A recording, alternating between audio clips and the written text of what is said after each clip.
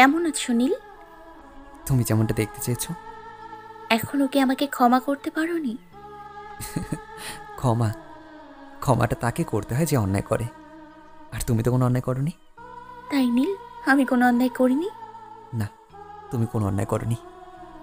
তাহলে আজ আমরা দুজন দুজনের থেকে এতটা দূরে কেন নীল? পরিস্থিতির কারণে। ও আচ্ছা, বোনের কাছে শুনেছি তুমি নাকি বিয়ে করে নিয়েছো। তা সে কেমন আছে? ভালো। আর তোমার হাজবেন্ড?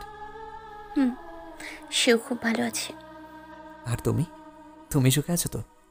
হুম, আমি খুব সুখে আছি। সুখে থাকার জন্যই তো আমাকে ছেড়ে গেছিলে, তাই না? এখনো ভুলতে পারোনি সেদিনগুলোকে?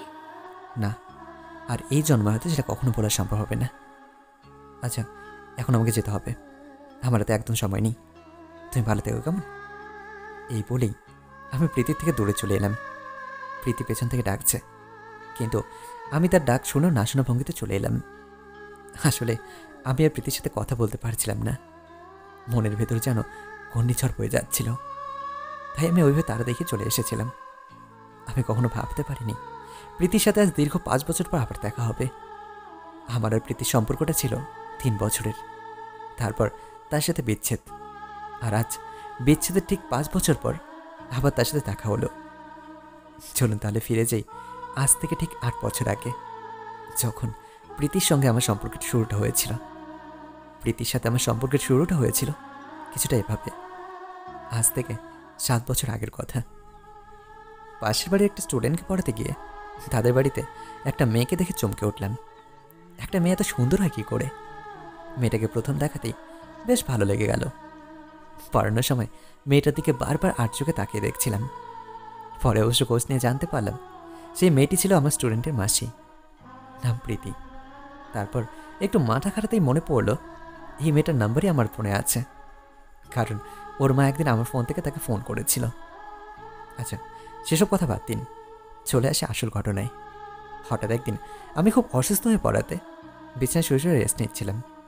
সারাটা দিন বিছানায় শুয়ে থেকে খুব বোর ফিল করছিলাম, তাই আমি ফোনটা হাতে নিয়ে কন্ট্যাক্ট লিস্ট থেকে হারিয়ে যাওয়া কয়েকটা বন্ধুকে খুঁজছিলাম।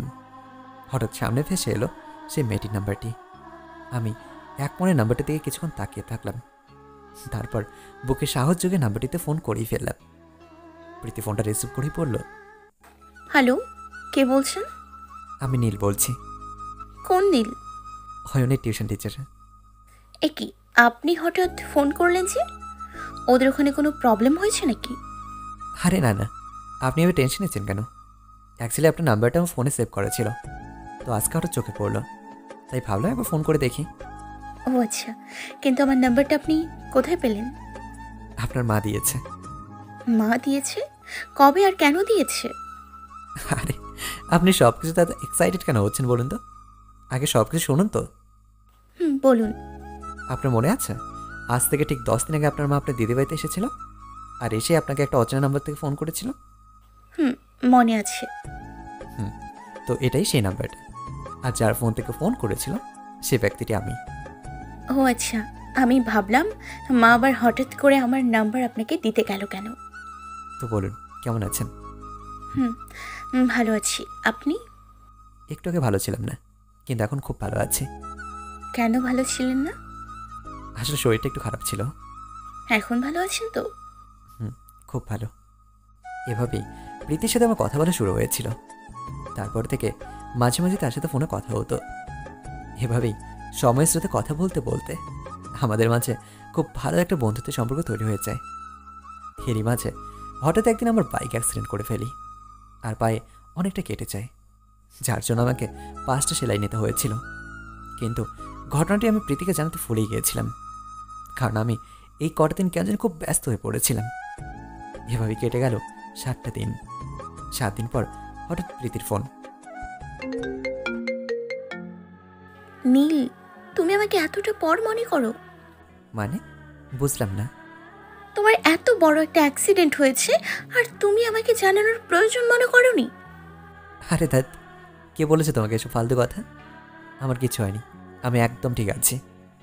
না, তুমি ঠিক নেই। গত 7 দিন আগে তুমি বাইক অ্যাক্সিডেন্ট করেছিলে।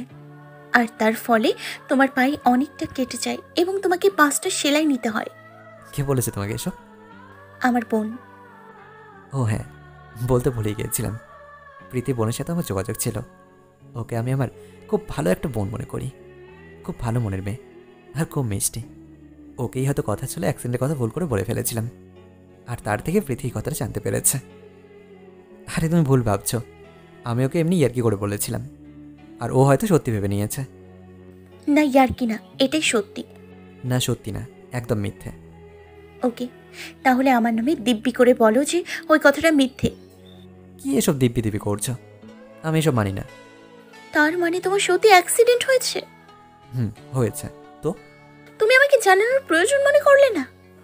এতে এত জানানোর কি আছে? ব্যস্ত ছিলাম তাই বলা হয়নি। ও, ব্যস্ত ছিলে? তুমি কি জানো তোমার এই অ্যাক্সিডেন্টের কথাটা শুনে আমি কতটা কষ্ট পেয়েছি? কেন? তোমার এখানে কষ্ট পাওয়ার কি আছে? আছে, অনেক কিছু। আমি তো সেটাই জানতে চাইছি, কষ্ট পাওয়ার কারণটা কি? কারণটা হলো আমি তোমাকে ভালোবাসি নীল, আমি তোমাকে খুব ভালোবাসি। মানে তুমি কি পাগল হয়ে গেছো? আমি শুধু তোমাকে আমার একজন খুব ভালো বন্ধু মনে করি, এর থেকে বেশি কিছু না। প্লিজ এভাবে বলো না নীল, আমি তোমাকে সত্যিই খুব ভালোবাসি। আর একবার এই কথা বললে আমি কিন্তু ফোন রাখতে বাধ্য হব।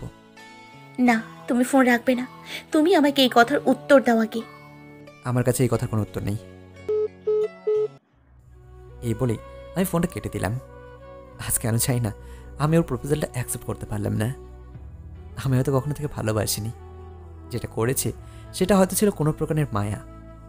তাই আজ আমি ওর প্রপোজালটাকে অ্যাকসেপ্ট করতে পারলাম না। এভাবে কেটে গেল 2টা দিন।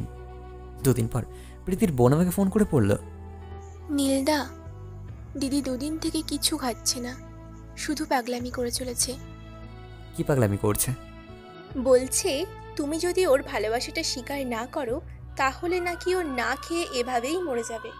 কথাটা শুনে আমি কেন জানি খুব কষ্ট পেলাম, কারণ ওকে ভালো না বাজলেও ওর প্রতি একটা মায়া তো ছিলই। আচ্ছা ঠিক আছে, আমি তোমাদের দিকে ফোন করছি।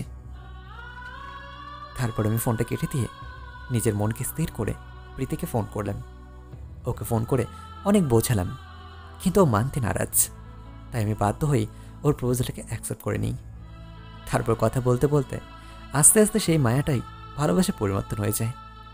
এভাবেই ভালোই চলছে আমাদের দিনগুলো। কেটে গেল এক এক করে 3টে বছর। কিন্তু হঠাৎ একদিন। নীল, বাবা আমার বিয়ে ঠিক করেছে।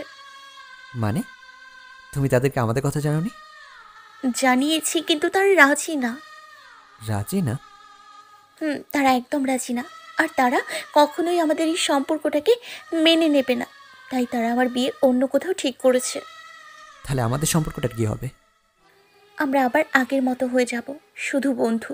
আর তাছাড়া তুমিও তো আমাকে প্রথমে ভালোবাসতে চাওনি, আমিই জোর করেছিলাম। হ্যাঁ মানছি, একটা সময় আমি তোমাকে ভালোবাসতাম না, কিন্তু এখন আমি আর তোমাকে ছাড়া বাঁচতে পারবো না প্রীতি। কিন্তু আমার পক্ষে এই সম্পর্কটা কন্টিনিউ করা সম্ভব না। তুমি আমাকে ভুলে যাও। বর্তমান সময় এই বলেই সেদিনও ফোনটা কেটে দিয়েছিল। তারপর থেকে কখনো তার সাথে কথা হয়নি, কিন্তু আজ হঠাৎ 4 বছর পর আবার দেখা হয়ে গেল। যেদিন তার বিয়ে হয়েছিল সেদিন তার বোন আমাকে ফোন করে বলেছিল, আজ দিদির বিয়ে হয়ে যাচ্ছে, তুমি কিছু করবে না নীলদা? আমার কিছু করার ছিল না, আমি নিরুপায় ছিলাম।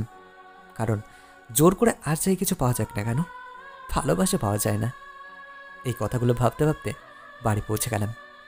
আমার স্ত্রী অহনা আমাকে দেখতে পেয়ে বলতে লাগলো, কি ব্যাপার, আজ এত আপসেট দেখাচ্ছে কেন তোমাকে?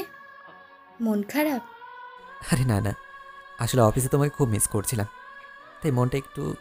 আচ্ছা ও কোনো ব্যাপার না, এখন বাড়ি এসে এখন সব ঠিক হয়ে যাবে। আচ্ছা যাও, ফ্রেশ হয়ে আসো, আমি তোমার জন্য খাবার গরম করছি।